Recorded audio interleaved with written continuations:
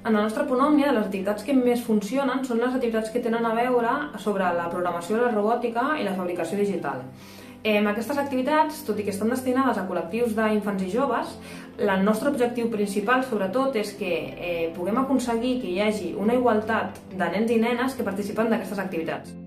El punt TIC Co-Innova Lab s'orienta des del 2016 a la innovació social digital, potenciant especialment totes aquelles activitats STEAM adreçades a la comunitat educativa de Sant Feliu, escoles, instituts i AMPAs. Per una banda, i de forma sistemàtica, s'oferten tallers al voltant de la robòtica, la programació, la impressió 3D, realitat virtual, augmentada, etc. a totes les escoles i instituts de la ciutat via el programa municipal d'activitats educatives PMAE.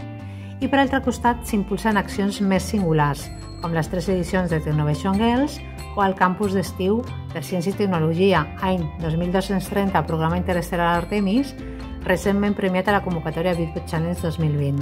A banda, també treballem amb el col·lectiu de gent gran activitats de capacitació digital, no només amb el tema d'eines i recursos que són motivadors per a aquests col·lectius, sinó que també hem començat a introduir aquesta programació amb aquestes dones grans.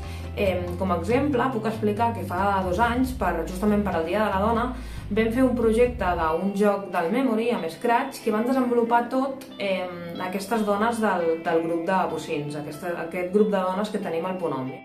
En el cas de les dones, un dels pilars del punt TIC Co-Innova Lab Sant Feliu és el foment i acompanyament de l'emprenedoria de base tecnològica. Parlem de les 7 edicions de l'acceleradora Explorer Youth i de les 2 edicions de Baix Innova Social, de les quals han sorgit sempre emprenedores de referència a nivell local en el sector TIC, i en matèries tan diverses com els videojocs, l'audiovisual o la programació. Algunes d'aquestes emprenedores, posteriorment, també formen part de l'equip de mentores de Technovation Girls local, tancant així un cercle intergeneracional de generació de vocacions científiques i tecnològiques en les nenes de Sant Feliu.